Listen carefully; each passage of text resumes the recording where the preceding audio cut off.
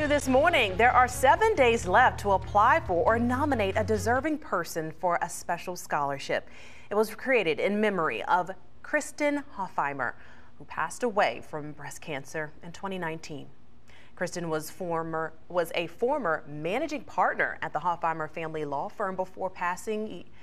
And so each year, the organization awards two $1,000 scholarships to Virginia women in any undergraduate, graduate, postgraduate, technical, vocational, or other training program. Now, to learn about this year's theme and how you can apply, head over to our website, wavy.com, and click on the story. The application deadline is May 31st.